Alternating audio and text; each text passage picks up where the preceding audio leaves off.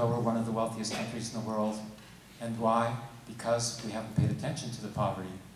And the poverty needs to have the attention, which means that we have the two major sectors of poor people in our society are seniors and students. Seniors require a guaranteed annual income, which is not just a little better than poverty. Students do not need to go into debt to have an education, which is required by our society these days. This is a necessity of our society, of our economy, and yet we're forcing young people to pay for their own education. Education will have to become free. We are advocating increasing the bursaries and reduction of the tuition fees, as the student movement here in Quebec has been so vocal in standing up for.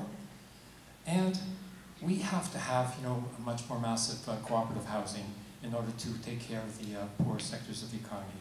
Farmer Care is another program that we have advocated, which will bring immense benefits for poor people.